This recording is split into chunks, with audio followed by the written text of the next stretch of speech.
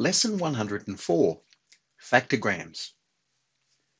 Factorgrams are an interesting visual way to illustrate the factor relationships between numbers. As well as practicing division and multiplication facts, there are opportunities here for students to explore prime factors.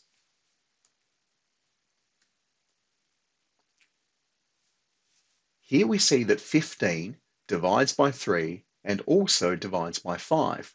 We use the dotted green arrow to represent a division by 3 and a solid red arrow to represent division by 5. Clearly, 15 divided by 3 is 5 and 15 divided by 5 is 3. Similarly, 5 divided by 5 is 1 and 3 divided by 3 is 1.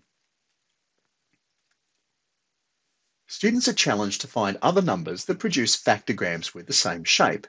Here we see that 21 divides by 3 to produce 7, and 21 divides by 7 to produce 3. Gradually, students should be given the opportunity to explore more complex factorgrams.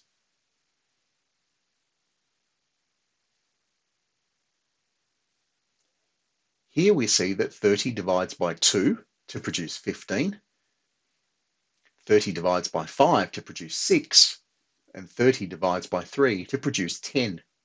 And we can complete the factorgram as shown.